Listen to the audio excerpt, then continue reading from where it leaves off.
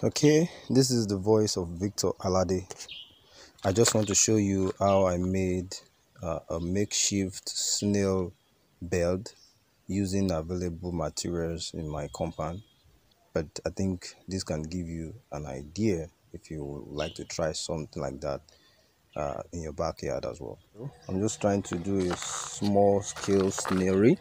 Now I have just prepared some little topsoil, about 5 to 7 to 10 centimeter. You need this so that to be like a background where, for example, if the snails are going to lay eggs, they can be able to propagate their eggs. So this is a topsoil. Then I just take some dry leaves as a mulching. Okay, so the mulching helps to keep the snails cool in case of hot weather. However, the whole preparation or the old bed should be under a shade. So I'm going to be using used tires to create this. After this, now I'm just going to put the snails and I'm going to arrange the tires, and then you'll see the overall picture after I'm done. Alright, so I've just arranged 2 tires on the mulched soil, and then I'll now begin to put the snails inside, and then we see how I'm able to do this makeshift snail bed. So I'm going to be picking the snails now, and I'm going to be putting them inside the bed. I'm going to do this one after the other, very carefully as well, so that there will not be any injury.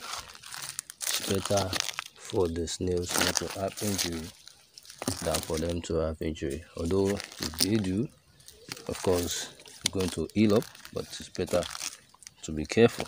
Okay, so I'm going to do this one after the other until I'm able to transfer everything here.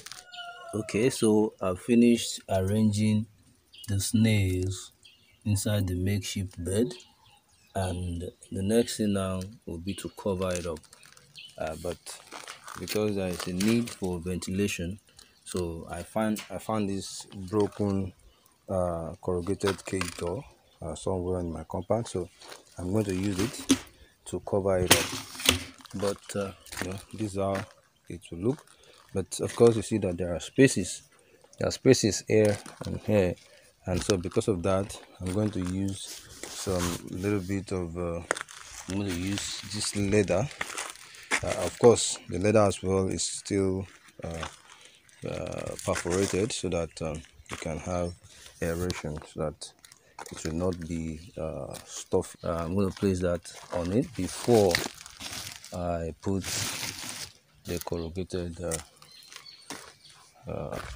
cover. Okay, let me put this one as well so that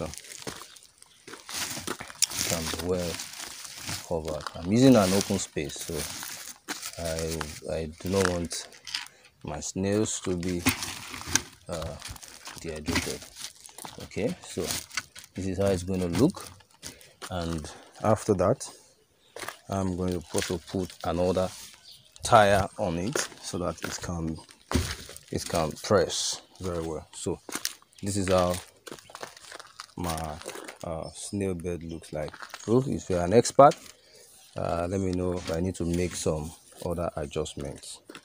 Okay, so that's basically what I've just done this morning. You can do that as well in your environment. Just look for things around your house. All the things I've used here are things that are in the compound, and that's how I call it a makeshift snailry bed. I'm going to feed my snails for the first time. I read somewhere that moringa leaf is a very, very proteinous diet for snails, so I got them some moringa. Luckily, I have them very cheaply in my compound. Alright, so I'm still having some little challenge identifying which one is the giant snail and which one is not, but I am very sure that there are some giant African snails among the species that I have here. Especially, at least this is one. I'm very sure of that because it's getting big. So I'm going to observe them for the next 3 months. And if I notice any one of them is not getting giant, it's not increasing in size, I'm going to remove them and then concentrate on the African giant snails.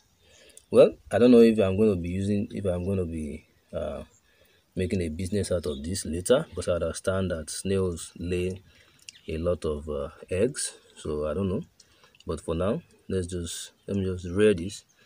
Even if it's for consumption, at least I get to consume some vitamins and some calcium. Okay, so I'll let you know what my results are at the end of 3 months. Thank you.